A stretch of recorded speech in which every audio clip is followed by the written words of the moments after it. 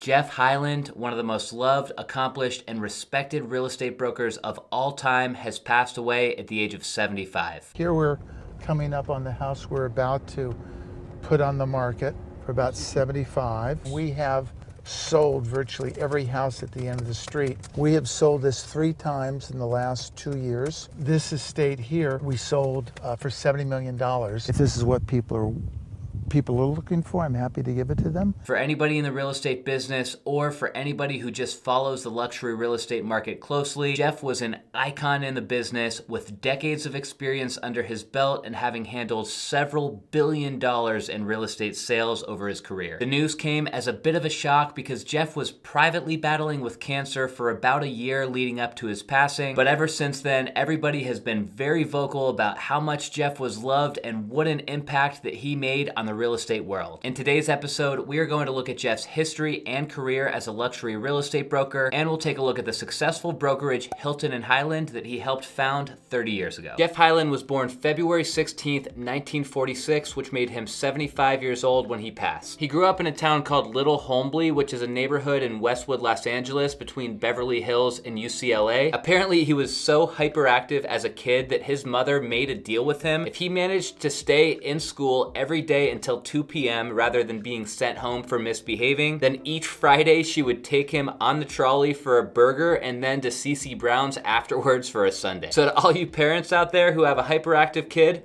don't stress, could be the early signs of a wildly successful business person. As far as college education is concerned, Jeff was accepted into Cornell's School of Hotel Administration in New York, but it wasn't long before he was drawn back to California, which my understanding was largely fueled by him just wanting to get back to warmer weather and surf. Once Jeff moved back to California, he finished his education at the United States International University in San Diego, earning a business administration degree. He ended up getting his real estate license in 1975 at the age of 28, starting at Coldwell Banker, and his first client was an Italian-American film producer named Dino De Laurentiis, a client that he was only able to get because as early as his first year as a real estate agent, Jeff always focused on relationship building versus just assuming clients would fall into his lap. The fact that as a brand new broker, Jeff Hyland at the age of 28 was already building relationships with celebrity public figures to sell homes to says a lot about the foundation of his business. He kept focusing on that relationship building throughout his career, having served as president of the Beverly Hills Board of Realtors, the president of the Los Angeles County Board of Real Estate, and the state director for the California Association of Realtors. Lately, Jeff Hyland was of course known for his involvement in the power brokerage Hilton Hyland that he founded with Rick Hilton back in 1993. Jeff at that point had about 20 years of experience as a real estate broker under his belt working for several firms, and Rick was most known at that point for his 100-year-old multi-billion-dollar family empire Hilton Hotels, which now consist of over 6,000 hotel properties over 119 countries. The stories section of Hilton Hyland's webpage described the company as privately held,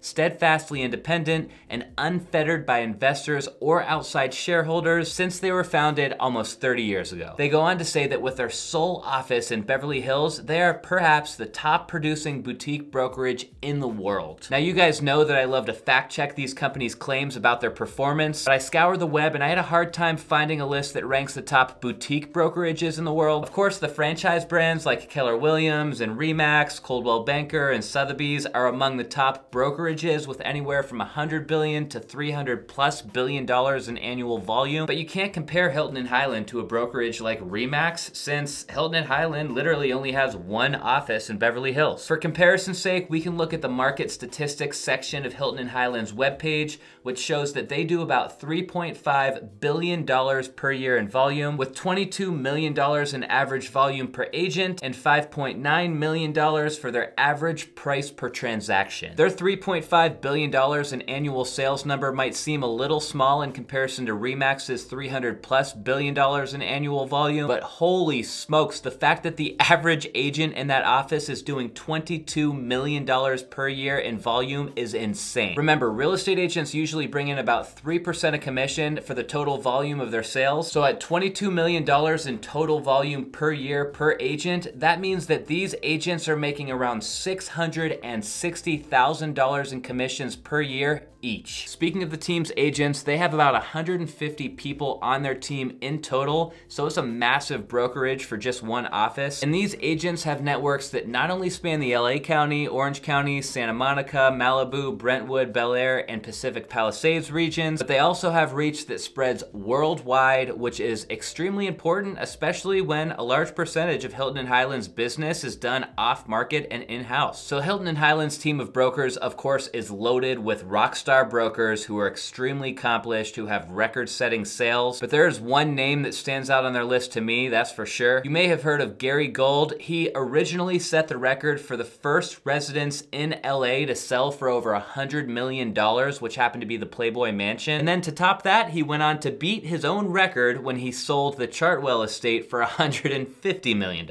Because of those records, along with thousands of other sales throughout his career, Gary is internationally recognized as one of the top real estate agents on the planet. Jeff Hyland and Rick Hilton clearly have a well-oiled machine and a world-class team here, and they reportedly had a great partnership as well. Jeff once said that he and Rick almost read each other's thoughts, and over their entire time working together, they never had one argument. So Jeff's passing was originally announced on the Hilton and Hyland Instagram with a really nice photo of him and a caption that read, "Hilton and Hyland is devastated to announce the passing of our co-founder and president, Jeff Hyland, on Wednesday, February 16th. We'd like to share this message from lifelong partner Lori Hyland. As some of you may have known, Jeff has been privately battling cancer for the last year. I am thankful to all of you for sharing your wishes and prayers during Jeff's illness." Then she goes on to give a statement from Jeff's partner Rick that read, "30 years ago, Jeff and I started on this journey. Throughout, a great partnership and deep friendship were forged, and Hilton and Hyland emerged as a force in the industry. Jeff was a legend. His knowledge about real estate and architecture was unparalleled." Jeff's wife Lori was a painter actually, and she was always supportive of Jeff's grueling work schedule. She would help to have him leave his work at the office, and because of that, she was never super in touch with the day-to-day operations of Hilton and Hyland. A ton of people responded to the Instagram announcements in the comments section with support, from The Real Deal to, of course, Nikki and Paris Hilton, and thousands of others referring to him as one of the greatest, a legend, and stating that this is an immeasurable loss. With Jeff's extensive knowledge about the Beverly Hills real estate market, seeing he was born there and worked there for basically his entire life, he actually became an architectural historian, and he wrote 2 books that highlighted some of the most renowned estates in the area. The first book was called The Estates of Beverly Hills, which he released back in 1984, and then his second book was a follow-up called The Legendary Estates of Beverly Hills, which was released almost 25 years later in 2008. As I was researching Jeff's story and reading as much as I possibly could about his success, I noticed that there were a ton of people out there who looked at him as both a father figure and a mentor. And that doesn't surprise me at all, because from what I can tell, he was not only a great businessman, but he was also really good at building his brand. He told LA Times in 2015, "All said and done, it's your reputation that counts." Jeff Hyland's brokerage handles countless luxury listings, and he personally has been involved in several 9-figure listings himself. Yes, by the way, you heard that right. 9 figures, meaning $100 million or greater. Before we wrap the video today, I have to show you guys the listing section of the Hilton and Hyland webpage, just to give you an idea of how high caliber that this brokerage Jeff helped build really is. So check it out. These are just the listings that Hilton and Hyland currently has for sale. So first up here, we have this listing called Casa Encantada. This one here says price upon request, which we all know is just a fancy way of saying if you have to ask, you can't afford it. But last I knew, I think it was about 2 years back, this property did hit the market publicly for $225 million. So it's possible they dropped the price a little bit, but still, regardless, it's a big listing. Next up here, we've got this 9650 Cedar Brook Drive property in Beverly Hills for $250 million. This place isn't even built yet, yet, but it's going to be 19 bedrooms, 33 bathrooms, and it's got 78,000 square feet of living space inside. Next up, we've got the Manor here in Holmby Hills. This one, they're asking $165 million. The Manor has 14 bedrooms, 27 bathrooms, and it's got 56,000 square feet of living space inside. Here's another massive listing at 10697 Soma Way in LA. This one, they're asking $78 million for. This house has 8 bedrooms, 21 bathrooms, and 41,000 square feet of living space. And after that, I mean, you guys get the point here. We've got this one for $65 million in San Francisco. We've got this one for $65 million in Summerlin. We've got another $65 million property in LA. They've got this cool new construction, 27,000 square foot home in Beverly Hills for $59 million. There's this stretch of land over here off Royalton Drive in Beverly Hills. This one, they're asking $50 million. I mean, the fact that this is just one small brokerage, this representing every one of these properties, is insane to me. Jeff wasn't just representing buyers and sellers of luxury real estate throughout his lifetime. He was a collector of real estate himself. Just some of his real estate holdings included a 40-acre estate in Agora Hills, an equestrian estate in Topanga Canyon, a Manhattan high-rise condo, and a mid-century modern home in Truesdale. Along with his love for real estate, he was passionate about philanthropy throughout his lifetime, and in his free time, he and his wife enjoyed reading, writing, horseback riding, and sailing. Jeff Hyland has certainly left a mark on the Los Angeles real estate scene, and there is no doubt in my mind that he will be remembered forever. His business partner, Rick Hilton, put some remarks on his Instagram following the original announcement on the Hilton and Hyland Instagram. On top of what Rick said on the Hilton and Hyland post, he also said that, "I joke that what Jeff had forgotten exceeded what most agents would ever learn. The loss of our friend, partner, and visionary is painful. With Jeff's passing, we will honor his legacy and continue the course." And on that note, may Jeffrey Hyland rest in peace. Thank you so much for watching.